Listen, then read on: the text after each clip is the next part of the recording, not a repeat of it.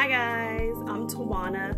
Welcome back to Let's Talk Health. I'm back and ready to start delivering vital information to help you be well informed of how to best take care of yourself and your loved ones. Now let's go ahead and jump right into this, okay? And I would really love to know your opinion and what you think about this. And so in an effort to reduce the impact of animal agriculture and to improve people's nutrition, an Italian bioengineer named Giuseppe Scionti, I hope I'm pronouncing that correctly, he set out to create a plant-based alternative to fleshy meat products by combining tissue engineering and bioprinting with modern cooking methods.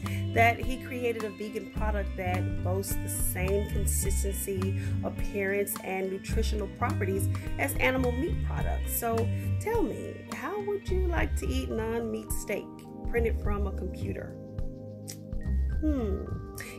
You will be eating compounds to create products you can eat, as the 3D food printer can make both savory and sweet goods. They can choose from a library of shapes or create their own to print. And so I encourage you to really consider what you put into your body. There are so many things in our food supply today that make people sick and even claim lives. So please research everything. I cannot stress that enough.